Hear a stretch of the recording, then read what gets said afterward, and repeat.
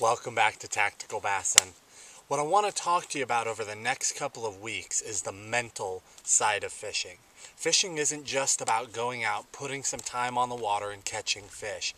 If you want to be good, if you want to be the best, whether it's at fishing in tournaments, fun fishing on the weekends, or fishing for trophy class fish, it's more than just time on the water. You've got to think through what you're doing, and you've got to create a better mental game.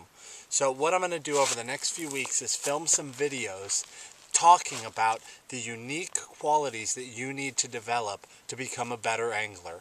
The first one is passion. Passion is what separates the guys that are always on the podium, always holding photos of giant fish from everybody else. And it's so important to understand that. So this first video I'm going to show you is Gary Dobyns talking about his win at the US Open in 2009. What I want you to hear, listen to his story, listen to what he has to say, but what I really want you to hear is just the sheer passion that's coming out of him. That's why he won that tournament. He was not going to give up. You'll hear him say he wanted it more than anything else. That's why he finally won that tournament. So give it a watch.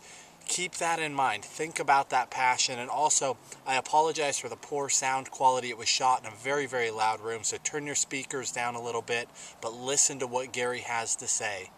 I'll talk to you soon. Hi, I'm Gary Dobyns, and welcome to Tactical Bassin, the website that tells it how it really is, and always is very, very 100% true. Here with Matt Allen today, and he asked me to talk about the US Open last year and how I approached it and what kept me going. But basically, I'd finished really close to winning numerous times, numerous seconds and third, fifth, seventh, eighth, and ninth. And I just set my sights on that tournament. I just wanted to be able to say I won the US Open. It's the most prestigious tournament in the West. It was one of our first big money tournaments anywhere, really. And I just wanted to be able to say I won it. So after a second place finish in 08, I went down in 09, and I practiced a lot more. I actually went down for 3 days. I flew down, fished for 3 days, went home, flew back down. I fished for 4 days, went back home. Luxury of having a friend down there that does have a boat. I went back to the tournament and I practiced 3 more days. So I had 10 days of practice on a body of water that I know fairly well, but I wanted to have a lot of areas. I wanted to be able to have, backups, because I've always been so close and I needed one more spotter, I needed one more fish. So I really put the time in. I haven't pre-fished 10 days for any tournament in my life, but I got to win the US Open because of preparation, being determined, not really being happy with the fish that I found. I kept always looking for better fish. And I did catch a good break. I mean, I'd fished down there enough. I seen wind crash down on the bank on day 2. I'd ran past this place. I hadn't even fished it on day 1. I hadn't caught a fish there in practice. But it felt right. I'd fished down there enough that I knew what to look for, and it just felt right. And I wheeled the boat around, I went in. Second cast, I caught like a 2.5 or 2 3/4.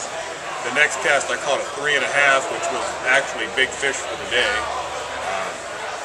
And it was just awesome, and that really set me up. Then I could gamble a little bit. I fished real aggressive through the whole tournament. I spent a lot of time in Vegas Wash. Best fishing in the whole lake is in Vegas Wash. And I fished there the first day for 3 or 4 hours, nothing. Went back the second day because I had a pretty good start, and I died there. I fished for like 5 hours, never had a bite. I bailed out of there again. Day 3, I fished a little bit what I call, chicken fishing.